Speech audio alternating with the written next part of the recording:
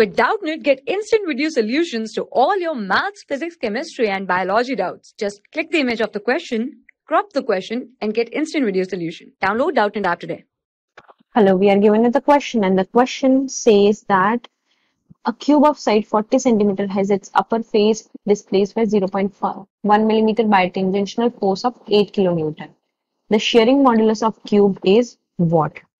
Right? So the shearing modulus is equal to the shearing stress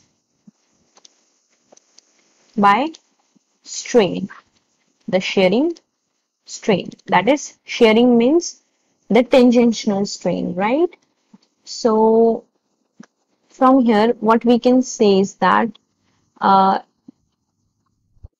stress, right, the tangential force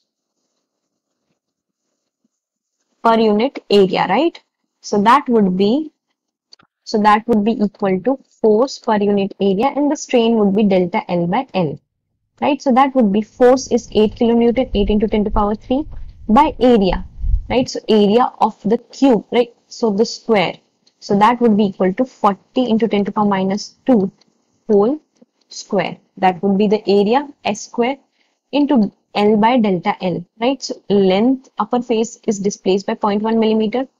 So it is 0.1 into 10 to the power minus 3 by 40 it is, right? So 40 into 10 to the power minus 2, correct?